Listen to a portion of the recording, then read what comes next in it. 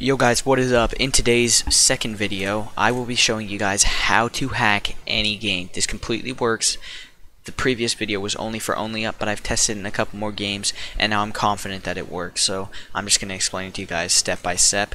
If you like the content, don't forget to like and subscribe, and without further ado, let's get right into this video.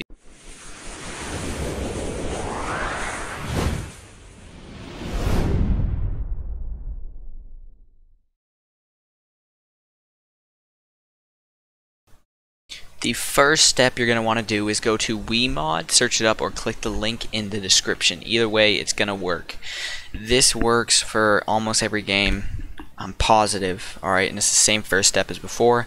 And what you're going to want to do is just want to click download for Windows. Alright, and then once you download that, it'll pop up on the bottom and it's downloaded. After that, you're going to want to open the WeMod application, which should look like this. And once you got the application open and it looks like this, you're just going to click explore, and then you're just going to find a game, alright? And then you're just going to click on that. And let's go 7 Days to Die, for example. And if you actually look here,